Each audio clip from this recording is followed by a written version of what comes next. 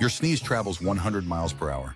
When you sneeze, air and particles explode from your nose and mouth at speeds up to 100 miles per hour. A single sneeze can spray 100,000 germs into the air, and those droplets can travel up to 26 feet. The mist stays suspended in the air for up to 10 minutes, which is why diseases spread so easily in enclosed spaces. Your eyes automatically close when you sneeze. It's a reflex you cannot override.